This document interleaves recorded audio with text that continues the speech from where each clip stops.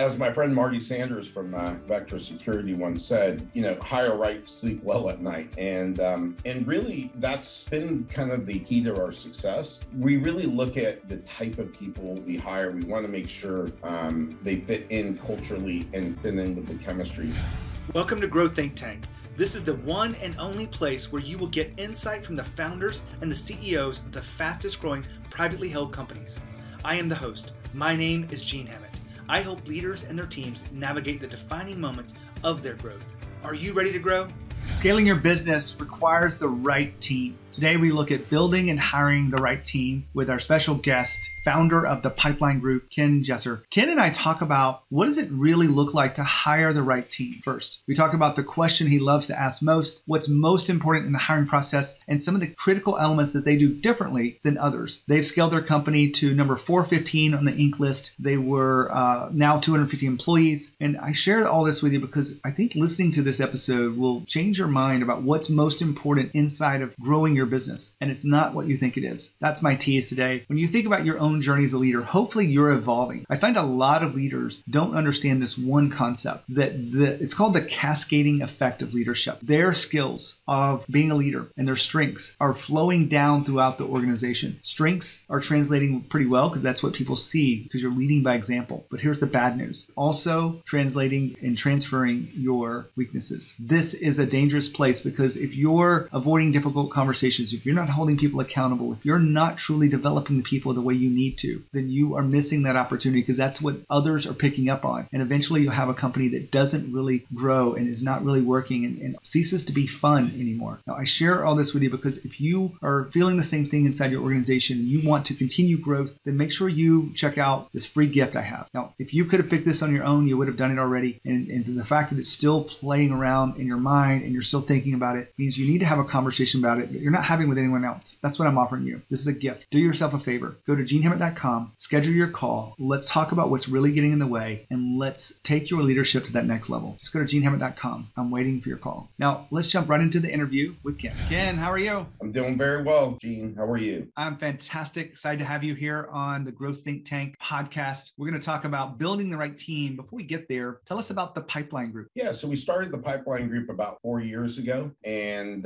started the company in my garage with my head of operations sleeping on my couch and my CTO working out of his garage because there was no way in heck my wife was going to have 3 people in her garage. So 3 guys, 2 garages, and 4 years later, grown to about 250 employees globally. And what we do is we help companies build pipeline faster to grow valuation in their company faster. So much of our business comes from private equity and venture capital partners when they make investments in software companies, tech companies. They often ask us to do an assessment on their go-to-market. What we do is we provide sales development resources as a service with a bunch of managed services around them to make sure they're successful helping our customers build pipeline faster. I want to go a little bit into the business of this, because I think it really relates to the audience here. What is the biggest myth that gets in the way of pipeline growth? Yeah, one that we see very often is I'm going to buy a tool and it's going to solve my problems. I'm going to invest in some AI machine learning. It's going to solve my problems. I'm going to buy this database. It's going to solve our problems. And, if it was just that easy to solve that problem, to buy a tool, buy a database, then I guess we'd be out of business. And life's not fair. It takes more than that.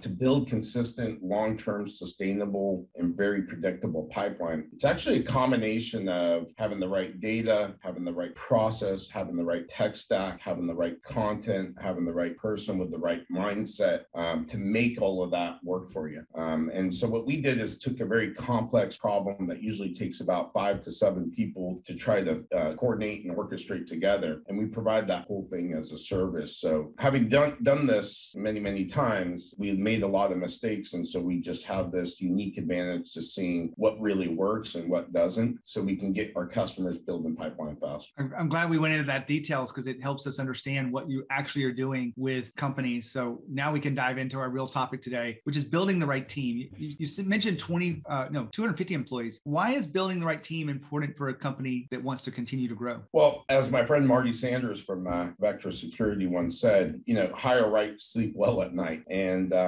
really that's been kind of the key to our success. We really look at the type of people we hire. We want to make sure they fit in culturally and fit in with the chemistry. What we do, Gene, is not very easy. We're constantly under pressure from the venture capital partners and the private equity partners that introduce us into their portfolio to drive a 3x ROI with the pipeline that we're building. And so it requires us to hire people that are very result oriented and focused. And just as you know, in sales, there's peaks and valleys. So being able to dig your heels in pretty hard when the valleys come and help you get to the peaks. I mean, we find that we have to interview people in a different way to make sure they've got the right mindset and can have the right approach to things when the going gets tough. Well, you got me curious. What is this different way of interviewing people? Yeah, so we go through a recruiting and hiring. So the company was designed to be virtual from day one. We started that way because we couldn't afford an office at the time, and so it became increasingly harder to make sure you're recruiting and hiring the right people. So what we had to do differently was everyone, first of all, that comes to the interview says they can do the job, and so what we have to do is think about not only what they're saying, but and testing them to do the job, but really looking at their character as well as a person. So one of my favorite questions to ask in an interview is, tell me about a time where you experienced a real hardship, personally and professionally, and tell me how you've been able to overcome that hardship and what you learned from that process. And when you ask that question, Gene, you get a lot of really interesting answers. We've seen, you'll hear some people say, oh, I got really bad grades and I have to study harder and all the rest. But then you'll hear stories like, well, I came to this country as an orphan, we were homeless, and we had to dig our way out of being homeless to get to where we're at today. So, you really get to test people's character when you ask that question. And so that's one of the big things we look for is this person, our playbook is really simple. We look for people that have kind of hit a cap in whatever they were doing previously, and they're looking to crack their way into tech sales. But characteristically, we're looking for people that are more mature, kind of have the right mindset, are super hungry, and have experienced hardships in their life where they've been able to overcome them and learn from that process. Those individuals that really blend well with our company and kind of fit in nicely. So those are some of the things that we test for. Now, Ken just talked about this key question that he asked in hiring the right people. And he asked them tell me about a hardship that you've overcome. Now, the real core behind this is to see where they are and if they've overcome some hardships. But I want to give you a different insight around this that will help you take it even a step further. And it's this. Ask them, why didn't they get to this faster, or what was really standing in their way? If they blame others, then that means they're probably not willing to take ownership of this themselves. They probably are wanting to transfer that to someone else. And that really is a sign that you need to be paying attention to. What you want are people who are willing to own their own mistakes and own their own hardships. And that is the key to this question, I think, that will unlock an even another level of greatness, if you will. When you want to hire the right people and hire for the right team, it really is necessary for you to have the right questions and the right processes around this. That's what we're looking at today with Ken. Now back to our interview. Glad we went through that because I think that gives us some insight to what you're looking for in that process. And it is quite different because I've never heard anybody explain it to me that way. Building the right team is a lot of things.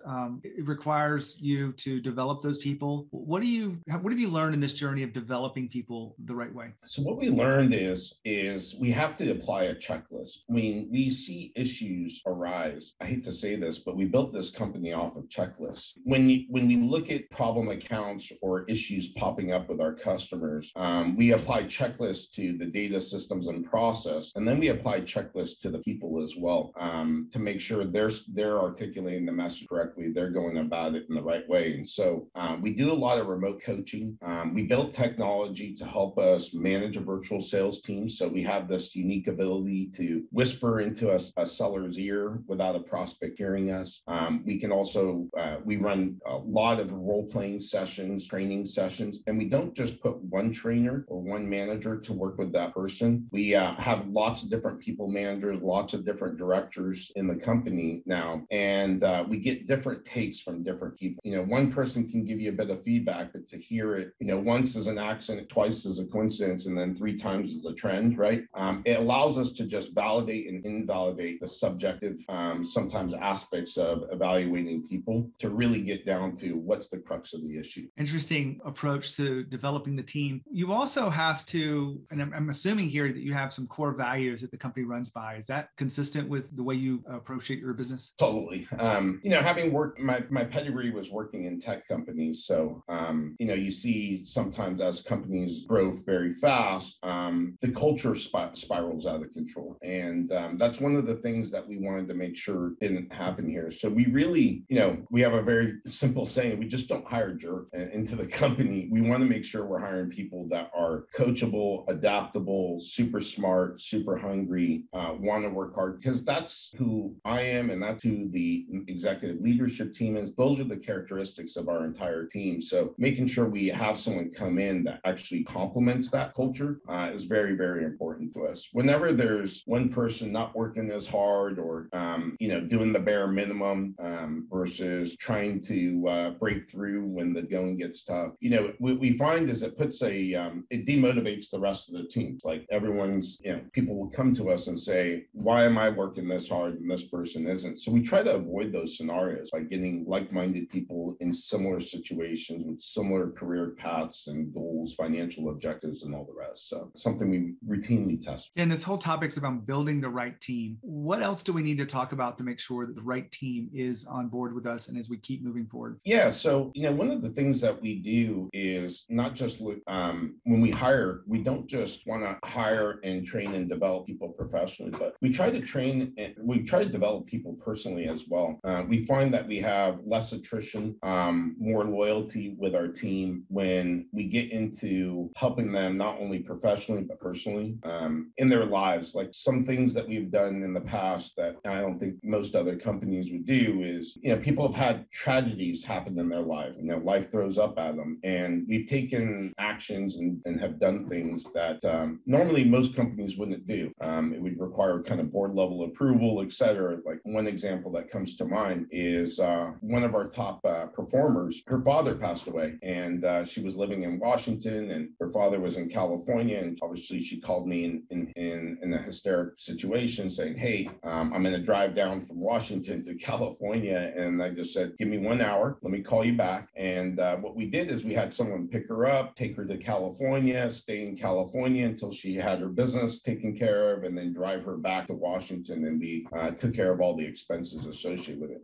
When you do things like that are abnormal and unusual and show how much you actually care about person, not only professionally, but personally, it goes a long way. It just establishes a loyalty in the company that you can't just buy and you can't just train and develop. It comes with just being a good person and having good characteristics and, making sure the rest of the team is operating the same way. That's a powerful story. And I'm sure you've got dozens of others that you could give us an example with. You've got 250 employees. When you think about that type of leadership, it's not just you, it's cascading down throughout the organization. So how do you kind of lead and manage that across the organization? Yeah, no, I mean, so we have, when our managers are working with a team, you pick up little sound bites of what's happening in people's lives, both personally and professionally. And what's great about it is, we need to understand what's happening in our customers' environments with the person, with the systems, with the data, with the process, with the content. But when we work individually with our team,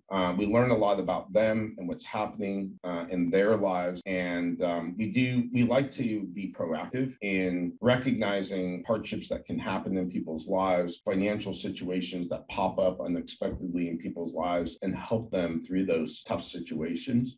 It's really important for us as a company to make sure we establish that loyalty within the organization. And so, we really pride ourselves in going above and beyond the call of duty, not just being an employer, having an employer and employee relationship, but having personal relationship. It's one of the fun things about being able to be a leader is mentoring and helping people people achieve, career goals and financial goals that they didn't think was possible entering into the company. Now, Ken just talked about being proactive. Now, that's a really important skill set and mindset of anyone who is a leader. I think that being proactive is underrated. In fact, a lot of people are more reactive to the world. They're reactive to the fires that are in front of them. They're reactive to all of the problems that employees have and customers have, and they're reacting to this constantly. If that translates across the organization, you've got a little bit of a problem, because the best organizations, the ones that are truly fun to work in, the ones that give us energy, are the ones that are intentional and proactive. So you've got to break this reactive mode. One way to do that is truly to look at yourself and start with yourself first and say, where am I being reactive that I could be more intentional or proactive? And that is a really good place to start inside of this entire journey of breaking that mode. Now back to Ken. I've got a curveball question for you here, because I remember giving a workshop for a company before, and I talked about the importance of caring for your employees. And the founder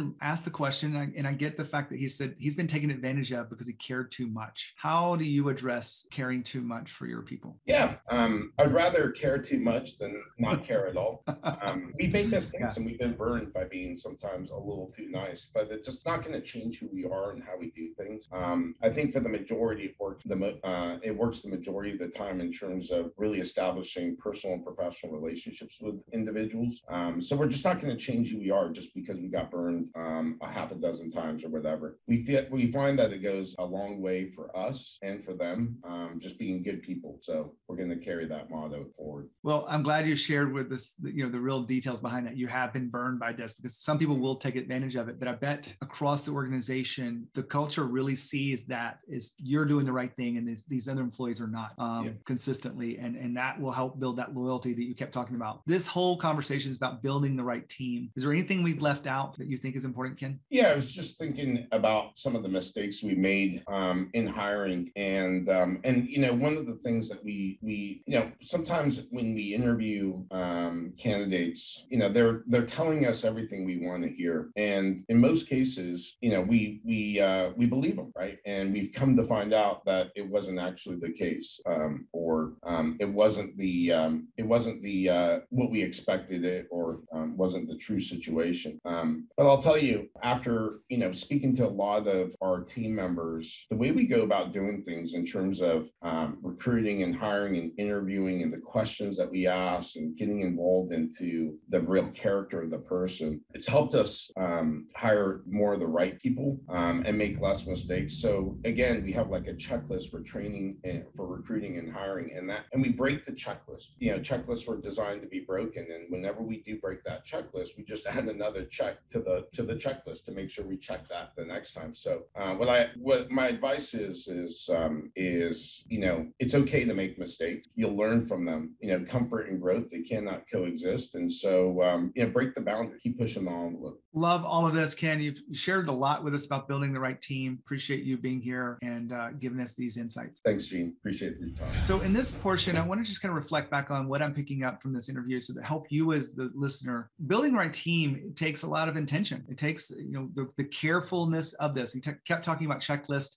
We said it dozens of times in this, probably the most ever in any interview. But I really believe that when you want to create consistent growth and predictable growth, just like you do in your sales process, you have a checklist that allows you to do that. And then you learn and modify that. But then the other parts of this is creating loyalty through care. Really shows a great sign of leadership. And a lot of leaders just aren't willing to do this. They're so focused on the work. They're so focused on executing and hitting the goals and the KPIs. And I get those things. But leadership is not about just that. It's about developing the people around you and that level of connection and caring. That's what we heard today. So building the right team takes all of these things working together. Now, you may be curious about what your next step as a leader. Maybe you're struggling with accountability, or maybe you're struggling with communication effectively the way you want to. I want to help you with that. My job is to help you be the best leader you can be. I have clients that are growing fast and they really do want to be extraordinary leaders. You want to have that conversation with me. It's a gift, absolute gift for you. Do yourself a favor. Go to genehammett.com, schedule your call. I'd love to help you figure out what's getting in the way of you being the leader that your team deserves. Just go to genehammett.com and schedule that call right now. When you think of growth and you think of leadership, think of Growth Think Tank. As always, with courage. We'll see you next time.